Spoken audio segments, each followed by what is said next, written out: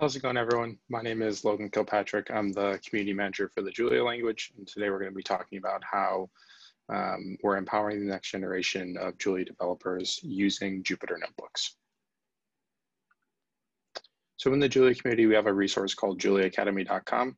JuliaAcademy.com, as it says in the middle here, is the definitive place for learning all things Julia for free. We essentially go out and partner with individual people in the community who are domain experts to create courses on JuliaAcademy.com for free. So far, we've had over 20,000 students sign up for Julia Academy, and they've completed 100,000 lectures. And all of those courses are using Jupyter notebooks, which really allows the course instructor to introduce ideas in a very modular way, and they can go through things incrementally using Jupyter notebooks, which is really exciting. Thank you all.